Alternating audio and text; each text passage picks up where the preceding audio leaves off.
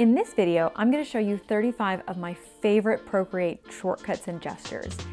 I use these on a daily basis, and you may be familiar with some of them, but I'm hoping there'll be some really fun surprises in there too.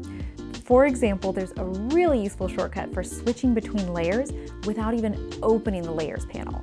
And hi, by the way, my name is Brooke Glazer, and I'm a professional illustrator. You can find my work in places like Target and on things like kids apparel, greeting cards, gift wrap, and more. I'm also a top teacher on Skillshare, and I've helped over 100,000 artists level up both their art and their creative careers. So let's get into the shortcuts. Toggle between light and dark mode by hitting the wrench icon, the Preference tab, and toggling light interface on or off. Use two apps at the same time by tapping the three buttons at the top of the toolbar, tapping the center button, and choosing whichever app you'd like to reference. You can use both apps at the same time, and if you want to resize it, grab the middle gray bar and slide the two apps to the side. Slide it all the way off screen to exit one of the apps. You can insert a private photo that won't show up in time lapses by going to the wrench icon, Add, and instead of hitting Insert a Photo, swipe to the right, tap Insert a Photo, and add your image. This image is private and it will not show up in your time lapses. Tap on the letter N to access the opacity and lower it so that it's easier to trace your image. Want to hide the interface and toolbars? Use 4 fingers and tap on the screen to go into full screen drawing mode. Tap 4 fingers to bring it back. Use a 2-finger pinch to make the artwork fit your full screen. Working on close-up details and want to see the impact on the full screen without having to zoom in and out and in and out, go to the wrench icon, the Canvas tab, and tap the Reference button. Now you can have a full reference of your image while you work on the close-ups, and you can reference each at a glance.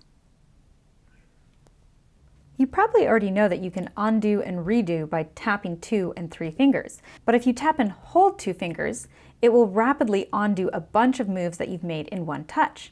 And the same if you hold 3 fingers. It will rapidly redo all of those steps with one touch. You can adjust this by going to the wrench icon, the Preference tab, and you see this slider down here that says Rapid Undo Delay. Sliding this will control how fast that happens or how long you have to hold your fingers down before that rapid undo kicks into gear. Alternatively, I've made all of these strokes on a single layer, and if I just take 3 fingers and I wiggle them back and forth, I can clear the entire layer in one move. Not very good at drawing a perfect square? That's okay. If you draw and hold a square, it'll snap into quick shape. And if you tap 1 finger down, it'll make a perfect square. You can do the same thing with circles and even triangles. When you release your shape, you can tap Edit Shape at the top of the toolbar, and you can choose different options for your shape.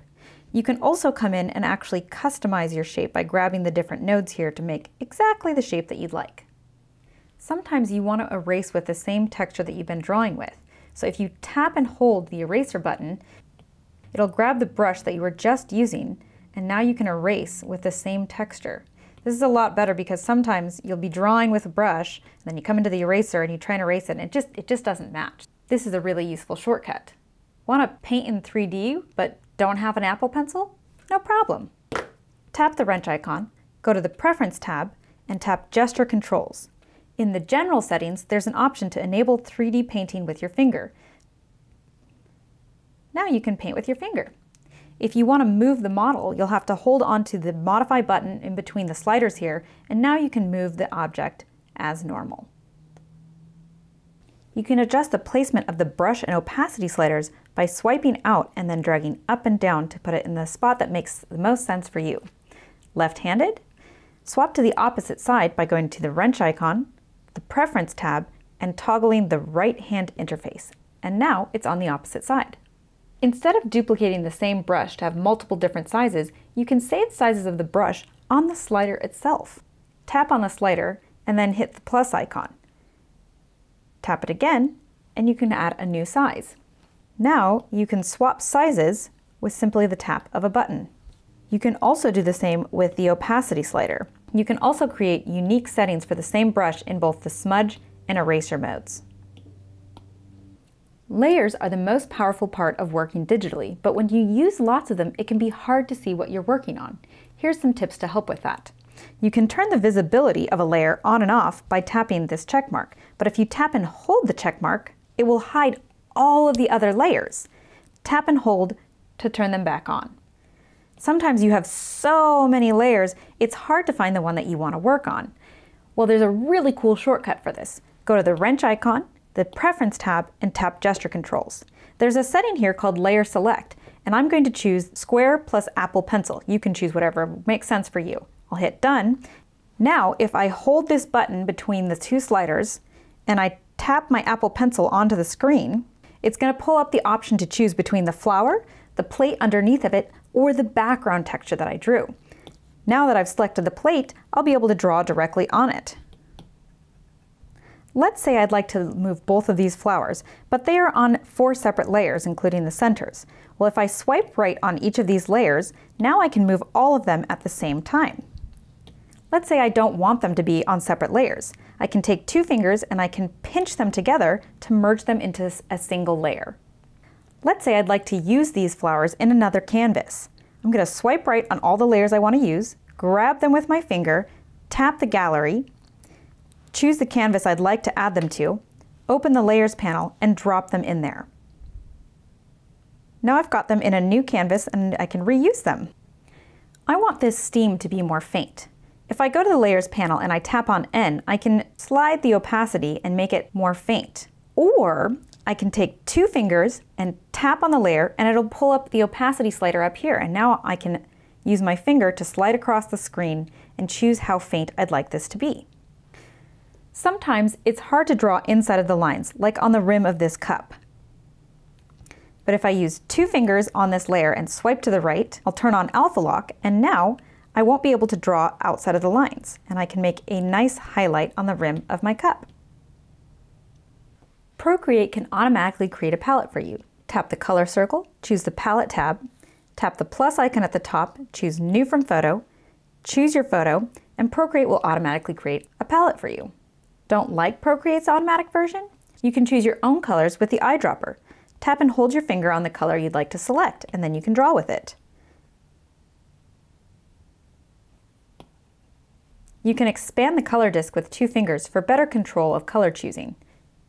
Double tap to choose pure colors.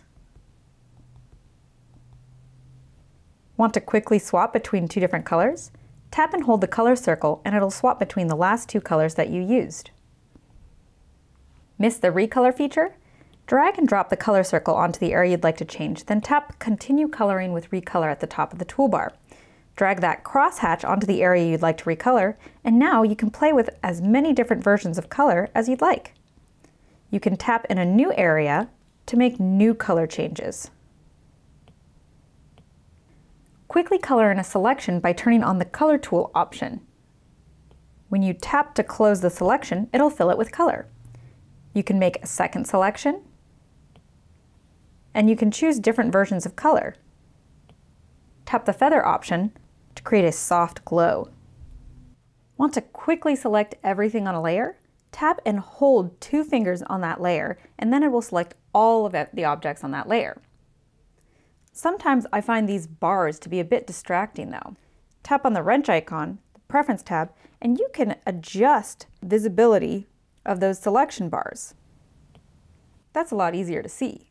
I want to remove these lemons and put them on their own layer. I'm going to make a selection of the lemons, and then I'm going to use 3 fingers to swipe downwards. This opens the copy and paste menu. There's lots of great options in here, but the cut and paste option will remove your selection and put it on its own new layer. Working on a pattern and need to rotate something by a specific amount? If you tap on the green node, you can select the exact angle you'd like to rotate an object by. Tapping on one of these blue nodes allows you to adjust the exact pixel size of your selection. This yellow node is the bounding box, and you can rotate it to adjust where your selection lies. Notice how in the original selection, when I try to make the rocket wider, it kind of skews it. Whereas if I adjust the bounding box so that this side of the selection is even with the rocket, when I expand it, it looks much more natural. Want some guides to help you line up your objects perfectly? Turn on snapping. Snapping will create guides that suggest good alignment. Blue lines suggest alignment with different objects on your canvas, where orange lines suggest alignment with the canvas itself. This shows the dead center of the canvas. Want to get a quick up-close look of your art in the gallery? Pinch 2 fingers outwards and you can preview the art. Swiping to the left or the right will allow you to look at different canvases in the gallery. If you double tap on a canvas, it'll open it up and you can actually edit it. If you're new to Procreate and you'd like to learn more, I highly encourage you to check out my popular Intro to Procreate class. I walk you through everything that you need to know in a fun, accessible way. You can watch it on Skillshare, and there's a link in the description of this video to a free 1-month trial. Or if subscriptions aren't your thing, you can also get it via my website for a one-time purchase. If you've got a friend who just got a new iPad, you can even gift the class to them. Let me know in the comments, what's your favorite Procreate gesture, whether I covered it here or not. I hope this video was helpful. Thank you for spending your time with me, and happy creating!